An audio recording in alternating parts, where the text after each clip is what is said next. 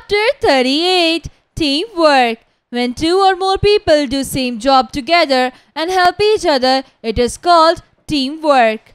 The people who work together are known as the team. It is good to help each other and work as a team. This makes you strong and also inspires each other to achieve the goal.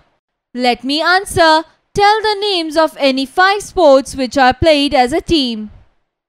1. A good example of teamwork is one's family. Each family member is a part of the team. Each has a different role in household affairs and each contributes in their own way to the welfare and progress of the family. If even a single member does not work or live in harmony, the entire family is affected.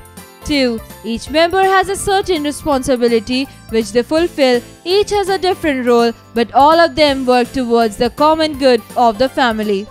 3. A team game, cricket, football, hockey, volleyball, etc. is another good example of perfect coordination and mutual support that defines a team. Number 4. Every team member should have an equal say in affairs of common interest. Number 5. Each must contribute in a manner that is best in an area where they excel. This maximizes performance and enhances the effectiveness of teamwork. Number 6. Almost all professions demand teamwork and coordination. An architect designs a building, an engineer gives structural shape to it, while the supervisor leads a group of artisans and workers to actually build it.